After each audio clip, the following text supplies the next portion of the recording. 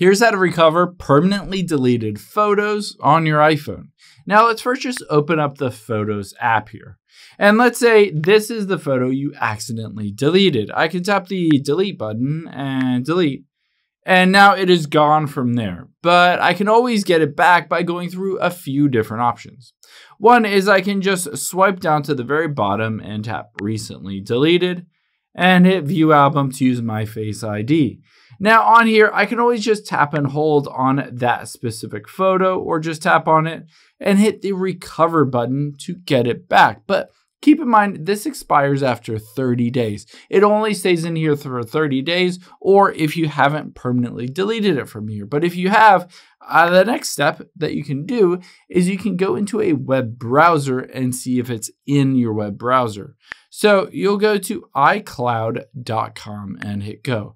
Keep in mind, this might have been uploaded to your iCloud, but it hasn't fully synced up and deleted it from your iCloud yet. So you can tap on the sign in button and I'll just use my Face ID to sign in and it will sign me in and allow me to access all those photos. Once I'm in here, you'll be able to see it might take a second to load up here. Let's just try to refresh this to see if we can get in and see all of those photos. For whatever reason, it's taking a long time. There we go. Tap on Photos here, and you'll be able to see all of your photos on here through iCloud.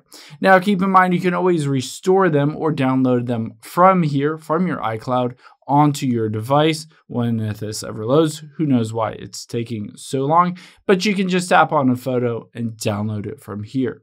Now, if that doesn't work, you can also just go into your settings here, tap on your name at the very top, and then tap on iCloud here midway down.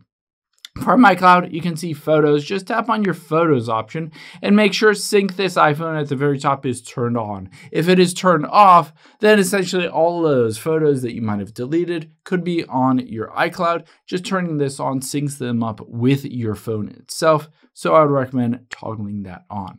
The last thing that you can do is go back to your settings, go back out of here, back again, and scroll down to the very bottom and you're looking for the other devices on your account. In this case, my MacBook Pro. So you can just tap on it and you can see this is my MacBook Pro and this should have all of those photos and videos synced up as well. So just go to that specific device, check all the photos and videos on that, including the deleted folder to see if it is in there and you can recover it from there.